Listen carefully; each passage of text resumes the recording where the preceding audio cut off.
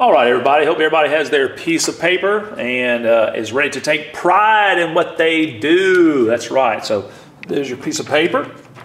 Okay, so what we're going to do is put a graphic organizer together that's going to be explaining what happened during the fall of Rome, or I should say what happened after the fall of Rome, what happened to Rome. So we're going to start it off like this.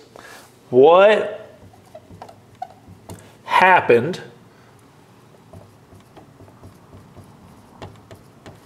to Rome? So what happened to Rome? Write that question right up there at the top. All right, and I'm going to just put a real blunt answer. It divided. It divided. So what happened to Rome? It divided. All right, so do that to your paper right there. Very good, very good. All right, so it divided into, let's put a line down the middle of this. Divided into the western, I'll put this on the other side, right over here, so I'm going to write like this. The Western Roman Empire. It divided into the Western Roman Empire and the, should be easy, the Eastern Roman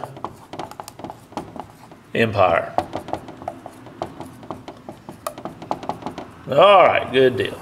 So we have the Western Roman Empire and the Eastern Roman Empire. Okay, so a few things we're going to look at.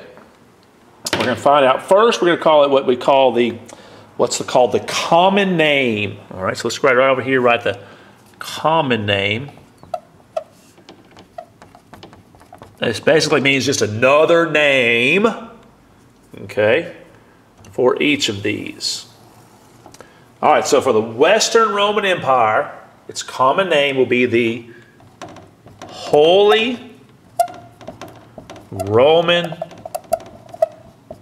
Empire. All right, it's going to be called the Holy Roman Empire. That's the Western Roman Empire. Now, the Eastern Roman Empire is going to be known or become known as the place, or the name of the place is going to be called the Byzantine Empire. Very good. So we have the Eastern Roman Empire called the Byzantine Empire, Western Roman Empire called the Holy Roman Empire. All right, next. We're going to be looking at what's called the religion. What religion do they have? Now, they both will call themselves Christians. They're both Christians.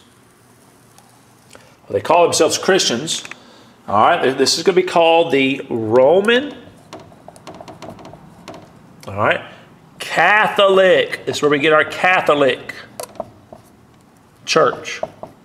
The churches, the Catholics we have today, this is where they got their start. This is our Catholic Church, starts in the Western Roman Empire, the largest Christian group in the world today.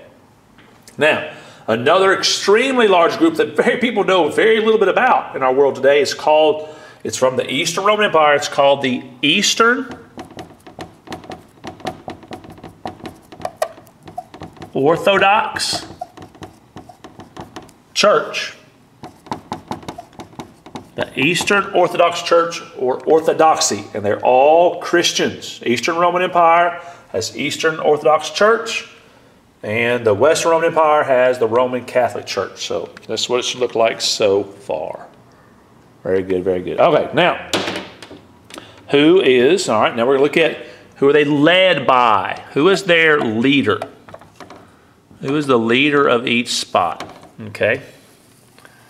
So, the Western Roman Empire and the Roman Catholic Church is going to be led by the Pope. Okay, the Pope and whoever he decides to be emperors and emperors.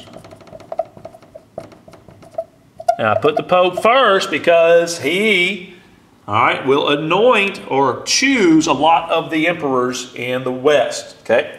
Now, the Eastern Roman Empire is going to be led by who's called the Patriarch.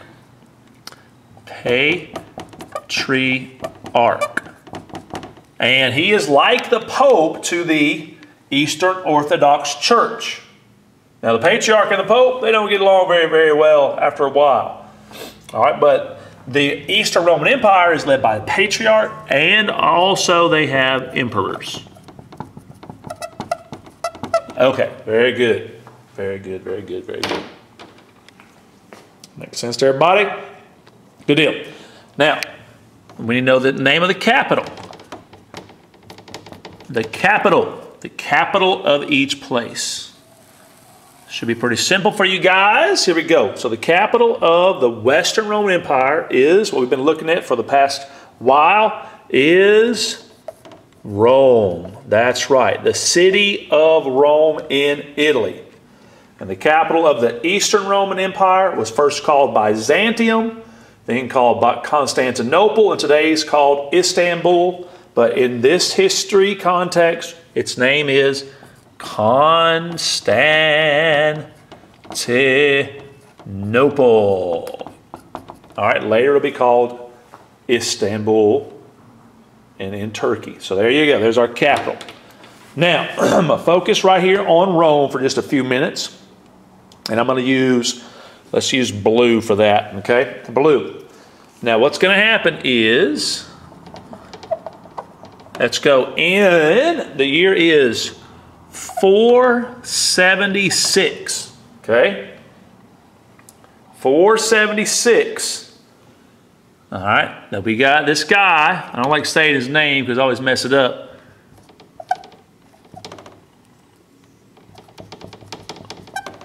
He happens.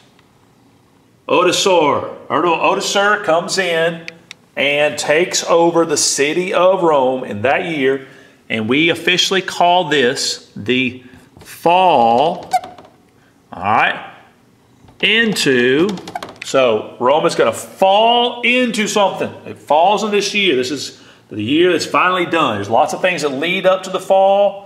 Political, social, economic, military, but it falls into a new topic, falls into the Dark Ages. Falls into the Dark Ages. That's right. Falls into the Dark Ages. So 476, Rome falls into the Dark Ages. We also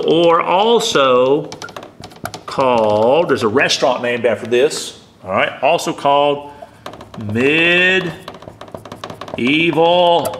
times. Okay, medieval times. That'll be a topic we'll talk about later on. All right, and then after that, which actually is a part of this, or the end of it, and then the end. This is where you'll start your 9th grade year. The Renaissance. Okay. So that's what's happening with the western part of Europe. Falls to the Dark Ages, which is the medieval times, and then to the Renaissance. Okay, so that's that. Not that important for our topic because we're mainly focused on the Eastern Roman Empire. And I'm going to do this one in red. All right, so what's happening here is Constantinople becomes wealthy from what? Trade. That's right. All these folks are coming in out of Constantinople because of where it's located between Europe and Asia and the Black Sea and the Aegean Sea. All right. Very good. Now, its most famous emperor is, all right, you need to know this guy's name. His name is Justinian. Justinian. There you go, Justinian. So wealthy from trade. Its most famous emperor is Justinian. Now, why is he famous? First thing. He is famous for the Justinian Code.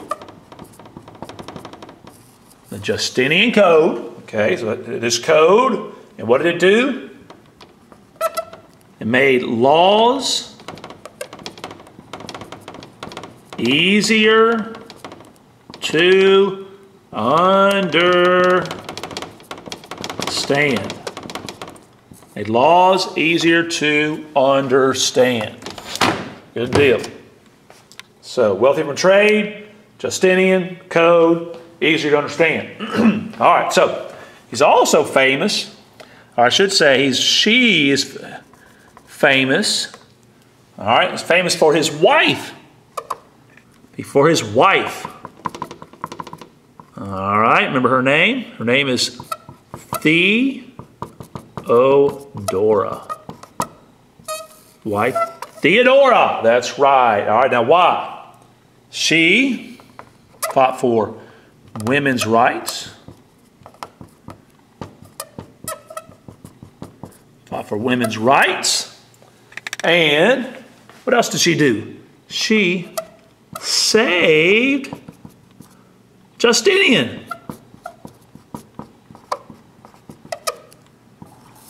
Saved Justinian when? During the Nika